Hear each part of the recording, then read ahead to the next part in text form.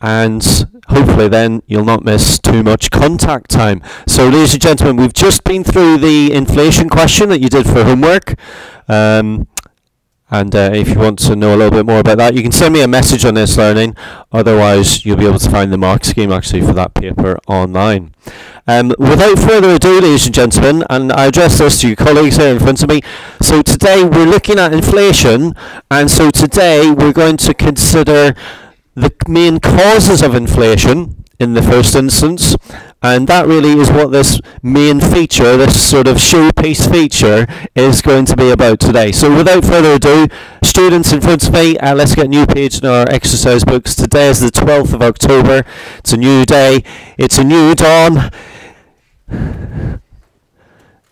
Dun, dun, dun, dun. Yes. You may, of course, that's Douglas there. He's just sorting himself out with some stationery, ladies and gentlemen. Okay, so we've so far considered, and we've had a little brief sort of Q&A about this in the class. So we've talked about inflation, the definition. We've talked about the symmetrical target. We've talked about why it was the Bank of England was granted independence in 1997 by Tony Blair's government at the time. And now we're going to move on and we're going to think about the different causes of inflation. Okay, so in your exercise books, ladies and gentlemen, that's the heading for today. We're going to be looking at the causes of inflation.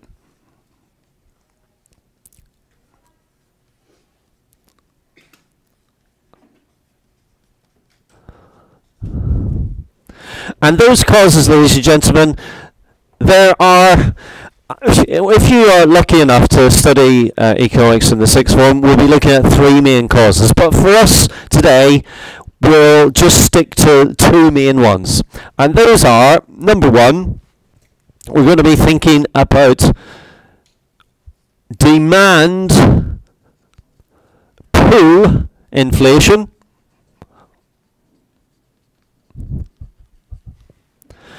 And the second, which is referred to as cost push inflation. So it's demand pull and cost push.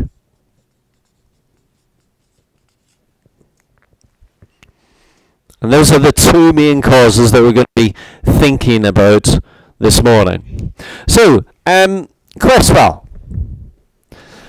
what do you think is it that's driving inflation when we talk about demand pull inflation? He said the demand for the good or service. And do you think, to what extent would there be demand, which would be driving up prices? Do you think there'd be lots of demand, or do you think that there would be just a little bit of demand? What is a demand pull? Very good. So lots and lots of demand, and specifically lots and lots of demand chasing too few goods as well. So if you can imagine, ladies and gentlemen, did anyone on their lockdown, did anybody watch Homes Under the Hammer? Which is a firm favourite of people maybe of my generation. Johan, did you watch that? Homes Under the Hammer? Webster? No, don't be courageous, okay? Be courageous just because this is going out to the worldwide audience. Be courageous here. Sam? You've watched it before, and can you just explain the general premise, please? Okay, so there's a house for sale, and let's imagine that this is the auction room, and you all are interested in purchasing this particular house. So, will anyone start the bidding at 100,000? Webster says yes. Okay, will anybody give me 110? 120? 30, 50, 150, Amy at the back, 50. Evan? He's raising his paddle, ladies and gentlemen, like he's at a proper auction. Okay, 150, yes. 60, do I see 60? Do I see 60 in the room? 60, yes. 70, anyone give me 70 for it? 70, one house is with Mr. Bullock here, 70, going once. Going twice. Sold. Well done. Okay, now, How many houses do they have to sell there, Ethan? One. And how many people were demanding it, Ethan? About 3, given the numbers in the class at the moment. No, about 15 of you, okay? So there's a lot of demand, but there's not much supply. And as a consequence of that, that really drives the price upwards. Too much demand. What we would say, and how we would maybe explain it, we would say there's too much demand chasing too few goods. So particularly when the goods are scarce, that will drive up the price. You understand that? Okay, so let's just concentrate for the moment then on this demand pull aspect. So we're talking about excessive demand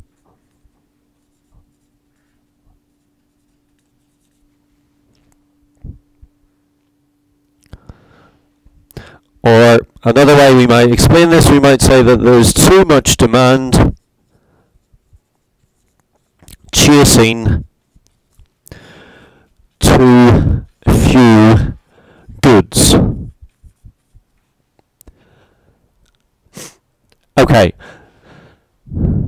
so I'll give you one example there of an auction, which is a great example actually of just a situation in which there is not enough of the particular good, and therefore price is rising all the time, because price, as we know from our studies of micro way back at the beginning of year 10, price acts as a what for consumers? What type of device is price? Because not everybody can afford things as they get more and more expensive. So price, what does it do, Johan, to goods and services? It will do, and because the price is increasing, can everybody afford it? No, so what is price doing to that good? Happens in wartime. Very good, Amy, it rations. So the rising price is rationing the good, okay? The rising price rations the good or the service.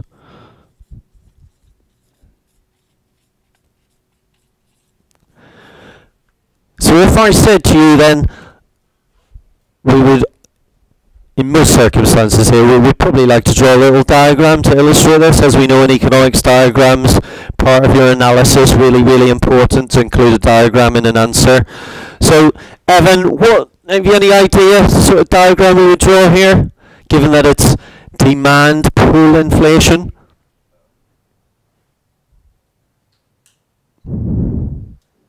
Any idea what curve we might be shifting? Absolutely, right. So we'll be shifting the demand curve. But remember, are we in the micro side of the course or the macro side, Elliot? Thank you. We're in the macro side. So when we're drawing our diagram, James, when we're drawing our diagram, we need to make sure that it is a macro diagram that we're actually drawing.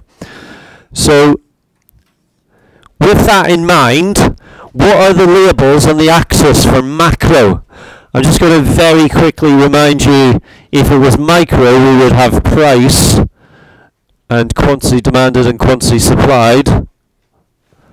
What would it be if, given that it's macro? Well, we've already done this. Thank you, Thomas. Very good. So Thomas said AD rather than just D, so it's, and do you remember what A stands for?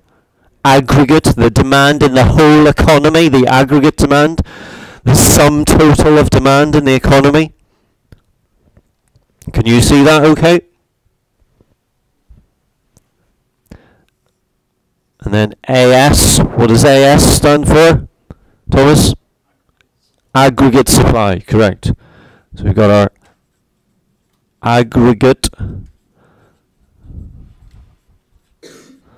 supply and our aggregate demand.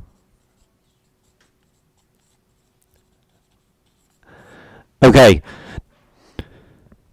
Jake, what goes on the y-axis? If it's micro, we would just be talking price, but we're macro. Say that again. Okay, I see where you're coming from there. So AP, the aggregate, it's a sort of that, but it's not. That's not the label that would use. Neve?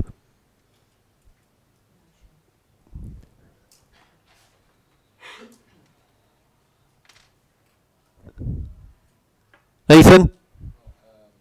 Can't be relying on a learned colleague here for all these answers. Although it looks like we'll have to. Very good. Have you been revising? Excellent. Price level. So it's the price level, not just the price level. Now that is our macro label. And what about our final one, the x-axis? What goes along the x-axis?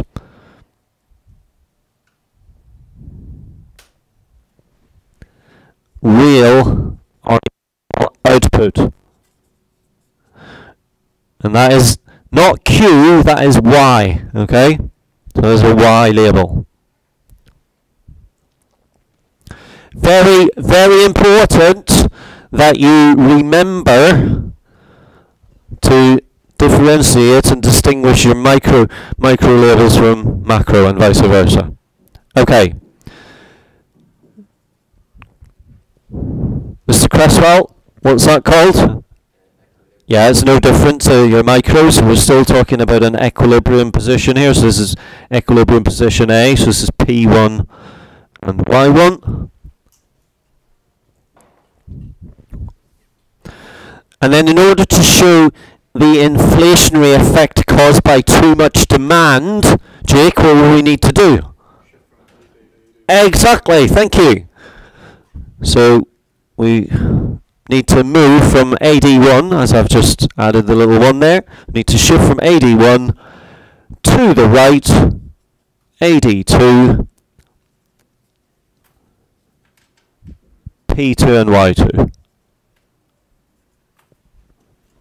And of course, very important on your diagrams, make sure that you include the direction of travel, that away and that away, and moving along our aggregate supply curve.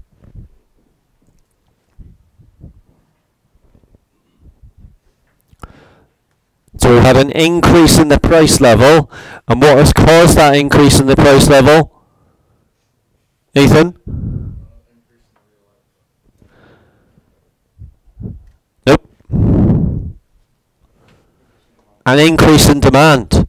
It's the aggregate demand shifting is the cause. The effect is the increase in the price level or the increase in the real output. Are you okay, Elliot? You're just choking? Okay. This gentleman got an emergency, but I think, yeah, have a drink. Okay, stop staring at him, please. You know, come on. So, Ethan, what caused the rise in the price and the increase in the real output?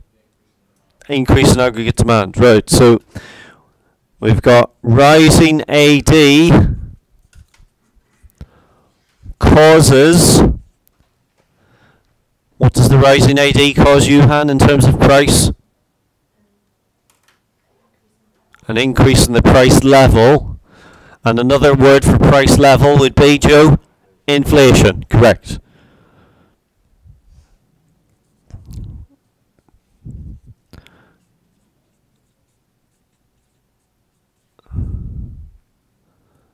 So this is in effect our demand pull inflation. Okay.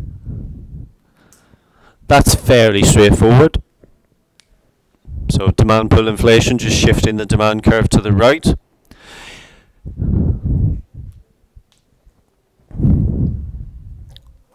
Now if you're shifting the demand curve to the right, and that causes inflation, what would you do, Hannah, what would you do if you were Andrew Bailey? Who's Andrew Bailey? Speak up, please. The Governor of the Bank of England. Let me just close this door. Very good. So if you were Andrew Bailey, who's the Governor of the Bank of England, And you're trying to keep inflation at what target, please, Hannah? 2%, excellent. So Andrew Bailey, 2%. What would you want demand? What would you want to do to demand in order to bring inflation back under control? So too much demand has pushed inflation up. So what would you want to do to bring it back?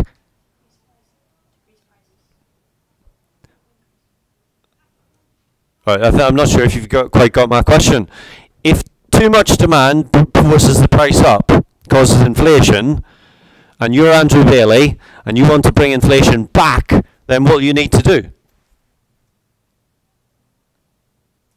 Yeah, I mean, what you're saying is right, but you're saying the effect, not the cause. So you're saying, well, Andrew Bailey will want prices to fall, to come back down again. But I'm saying to you, well, how will you do that? If you've gone from A to B, what's the remedy to bring it back to A?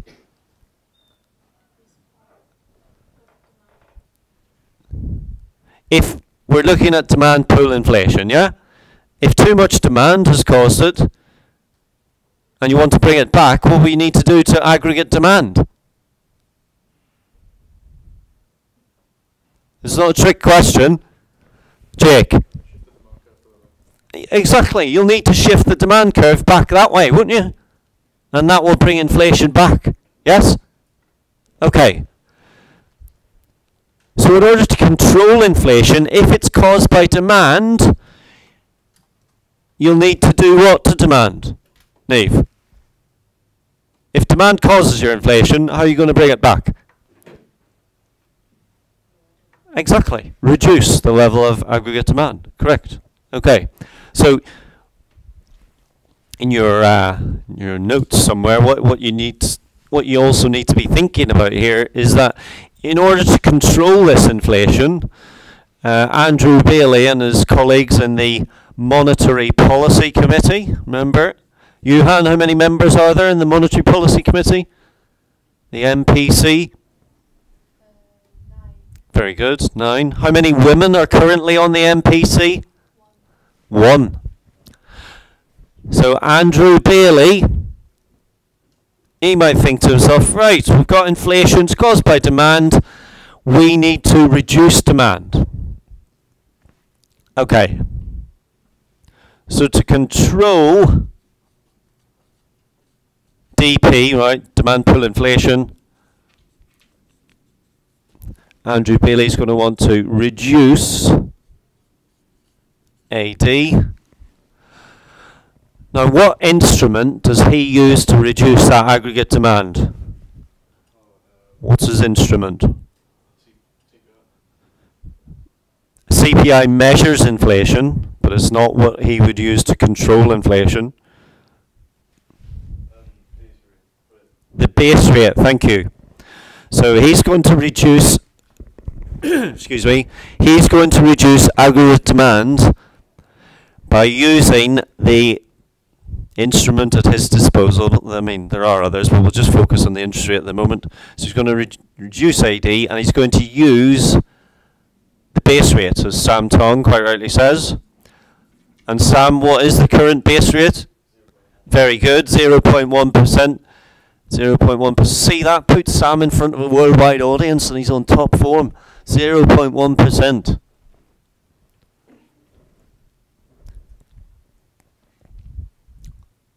Okay. And here's the $1 million question, the £1 million question. In order to bring demand down, will the interest rate have to go up or will it have to go downwards? Hands up for up.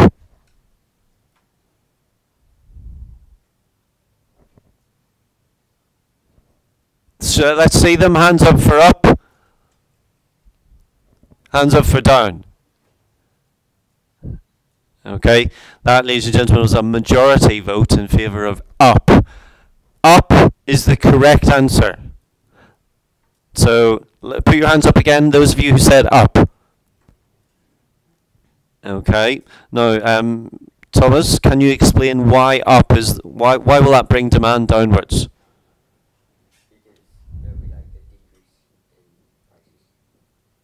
That's the effect, but I want to know how that happens. Why will increasing the base rate bring demand downwards? What might people do when the interest rate goes up if they've got some money spare? Save, right. So therefore they're not demanding things, are they? Right, so that's going to reduce demand. Tell me another way in which you had your hand up for increase the base rate. Tell me another way in which rising interest rates will bring demand downwards. Think about people's mortgage repayments.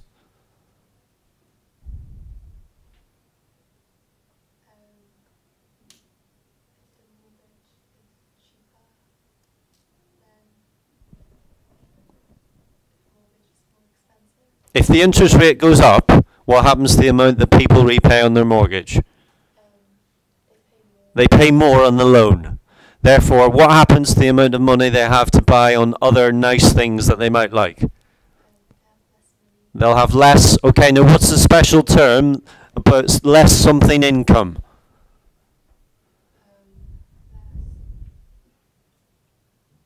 And you might put it in the bin. Less income. Very good, Webster. Less disposable income, and nice to be helped out by a colleague, right? Less disposable income, and therefore what happens to the amount that they can buy in the shops? It's less. So demand will decrease, correct. Okay. So to reduce AD using the base rate, Andrew Bailey and his colleagues, they would say, let's increase R, okay, R is the base rate.